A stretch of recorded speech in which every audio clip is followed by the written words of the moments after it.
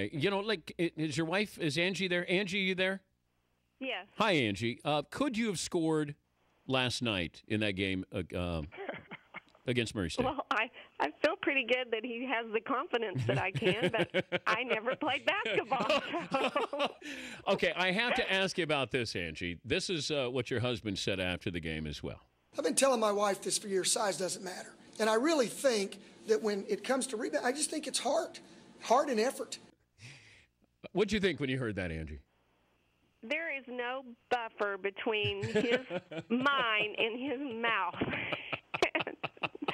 It didn't surprise me because he says things a lot that he doesn't think about sometimes that are funny, but his daughters probably are going to be listening to it and thinking, what was he thinking? Coach, were you thinking?